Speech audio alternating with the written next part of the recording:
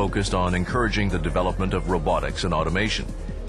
The result is that more than 160 Canadian businesses, along with 60 universities and research groups, are already involved in developing space technology projects, with over 150 contracts awarded. Many projects are the results of what we've learned from the 50 flawless flights of Canadarm. Others have been directly stimulated by the space station.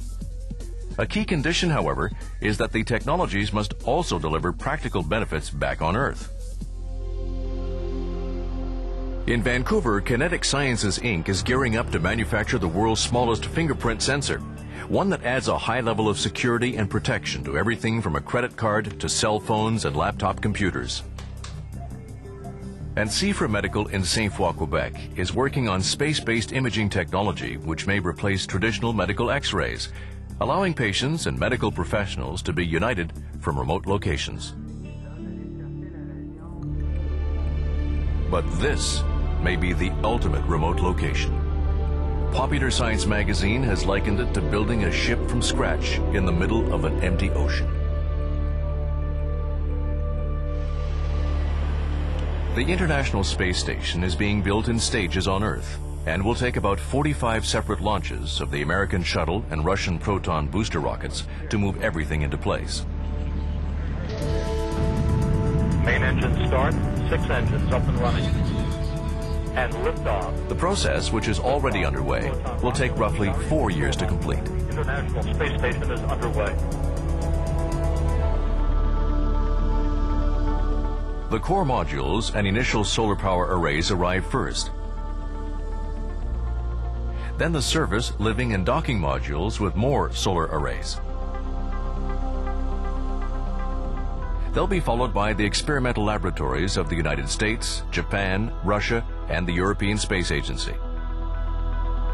At first 3, then up to 7 astronauts and cosmonauts will be on board, carrying on various research projects and operating the station. At least 3 Canadian astronauts will help build the ISS, and under a rotating schedule, 1 Canadian astronaut will work on the station for a 3-month period every 3 years. But a Canadian presence will be there from the earliest stage. Canada's principal contributions to the International Space Station include the mobile servicing system and a unique vision technology, and they are critical to the project's success. The mobile servicing system is being built for the Space Agency by Spar Aerospace in Brampton, Ontario, and its industrial partners across the country. The system is multi-purpose, incorporating a large new space arm, a detachable dual-armed robot with dexterous manipulators, plus a mobile base which enables it to travel along the station.